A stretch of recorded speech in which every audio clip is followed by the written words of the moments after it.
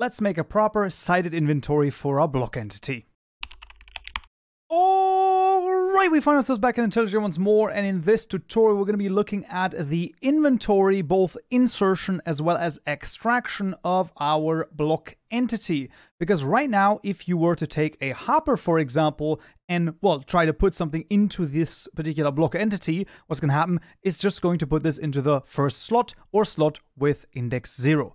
Just for completion's sake, let's actually take a look at the current way this is working. Then we'll implement something which is going to look absolutely insane to you. I'm already telling you it's going to look quite crazy. Hopefully I will be able to explain this to you, and then we'll see the end result at the end. So let's go into the game and see how it works right now.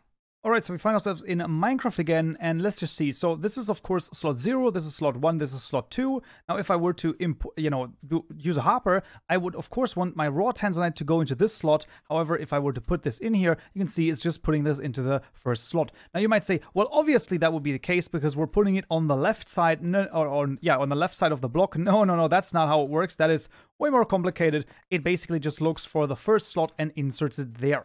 And even worse, right, if we were to, let's say the tanzanite, I'm like, you know what I want to do is I want the finished tanzanite, right, to be output like this. Well, let's just put it in here, and what you'll find is that, well, no, that also doesn't work. It's just going to, well, output basically from the first slot, and this is going to be output at the very end. So as you can clearly see, the way that this currently works is absolutely terrible and not at all what we need, especially, this is just with hoppers. Imagine with cables or some sort of item transport system from any other mod, that would break the system completely. So we're gonna have to do something very, very crazy. Hopefully you will be able to understand it, but let's just go back to the code and see how we can basically fix that. So the way that I want this to work is that we will be able to insert into this slot from the left, this slot from the top and the right, and of the block basically, and to output for on the bottom as well as output on the south side or the bottom side, like not the down side, right, that's pointing down, but like the the side that points to the, you hopefully know what I mean basically. Anyway, that's the general idea. And to do this, we actually don't have to do crazy things in terms of methods.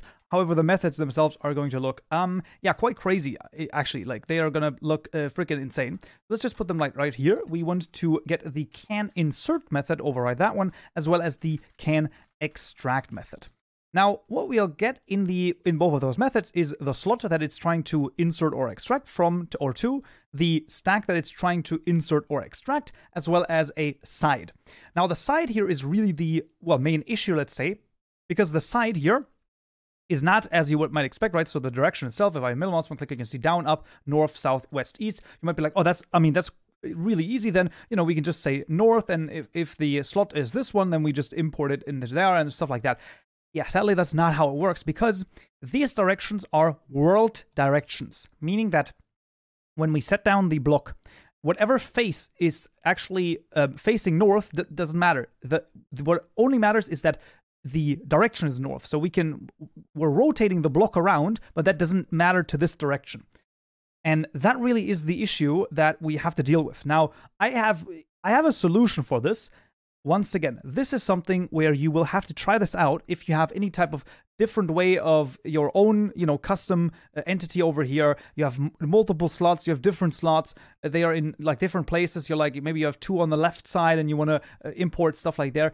You will have to try this out. And once again, there is some Java knowledge needed for this. Otherwise, you're not going to like understand what to even do. Even with Java knowledge, you might be like, I don't quite understand this. That's fine.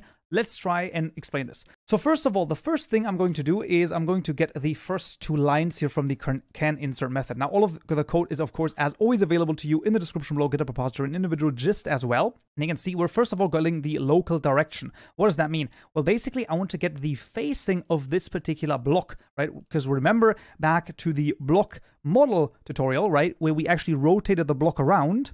This is now where this comes in, right? Because as we rotate the block around, the side changes, right, in which we basically want to import it into. So we want to keep this in mind. And, well, think about this. So this is the local direction, and then we also just want to return a false on up and down, because I don't want anything to be inserted from the down direction as well as the up direction. That's just why I'm doing this. And now what I want to do is I'm just going to have a little bit of a comment here, right? So if we're inserting from the top, right? So this would be the north side, quote unquote. Then we want to insert into 1. So this one right here. If we are on the right side, then we want to insert into 1.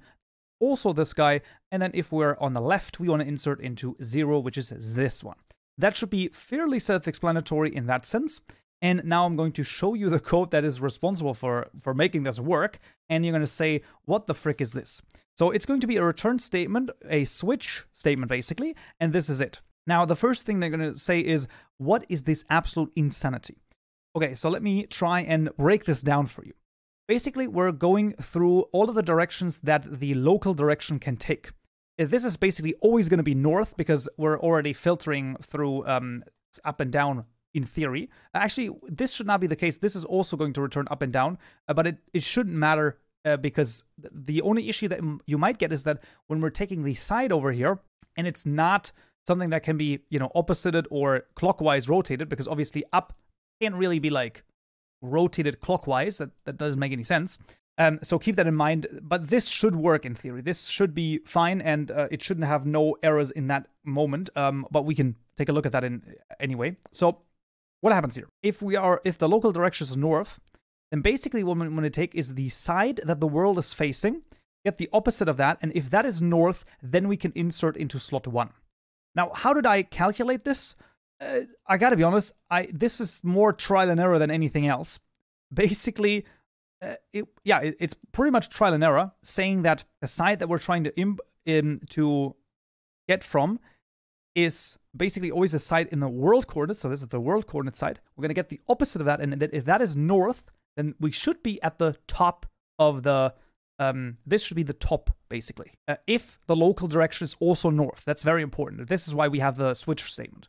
And if then the slot is 1, then we can insert into it. You can also, in theory, because we're also getting the stack here, filter through what you actually want this to be inserted into. So we can say, for example, stack.getItem, and then this has to be mod items.raw tanzanite, for example.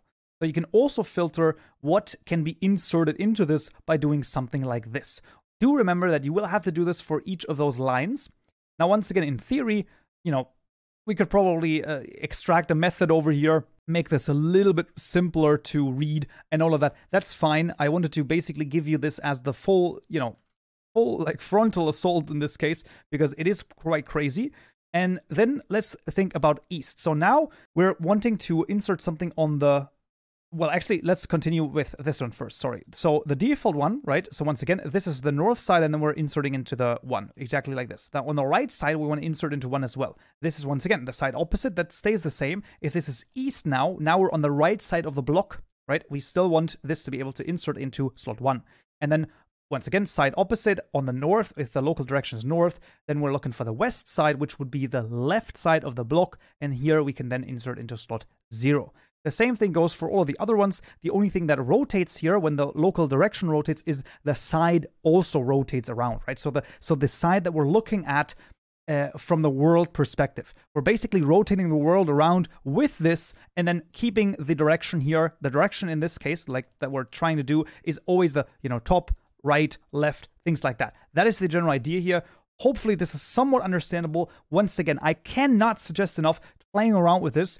This will open up way more if you try to change this and then see, oh, this is how the behavior changes. This is how the behavior changes. Highly recommend doing it in debug mode as well, and then maybe doing some hot swapping in that instance. Now, interestingly enough, a very similar thing happens in the can extract method. I'm going to just copy over the entire method in this case. And once again, this is all available to you. If the side is up, of course, we're not going to insert anything. If it's down, we don't even have to care about any of the local directions, because down is always going to be the same side, no matter how many times we rotate it around the y-axis, of course, right? That should be fairly sensible. Here, we're just saying, hey, if the slot is then 2, we can extract it. And then if it's not down, then we're once again entering the switch statement and doing the same thing, right? You can see the north one, we're getting the opposite, and then we're looking at south, which is the bottom one, right? Not the one that's the down, but the bottom one, and then east as well. So we could, in theory, also export or extract the item from the right. So this would also work. We could, in theory, extract it from the right. Now that actually doesn't work. It neither works from the right nor the bottom. It only works from the down direction because, of course, hoppers only like extract from on top of them, basically. But if you were to have, another mod basically installed that adds some sort of conduits or item things that if you can basically, export items out of something, then extract them, then that would also, it should in theory work. Yeah, so those are the crazy things. As I've said, this looks quite crazy. When you really think about it, it's not that complicated. It's just that you have to get it like once, right? And once you understand roughly what is happening here, then you're going to be like, okay, now I know what's going on. So I highly recommend, if you need to watch this again, I probably encourage you to do so. I also encourage you to just go to the description, get a repository, take the can insert and the can extract method, put it into your own block entity, and just play around with it. What I will not do is, let's say you're coming over here and you're like, hey, I got 6 different slots. Listen, you're gonna have to figure this out on your own. This is one particular example. Hopefully you can work off of this, and hopefully this is understandable. Now let's go into the game and, just for sanity's sake, see that it actually works in game as well.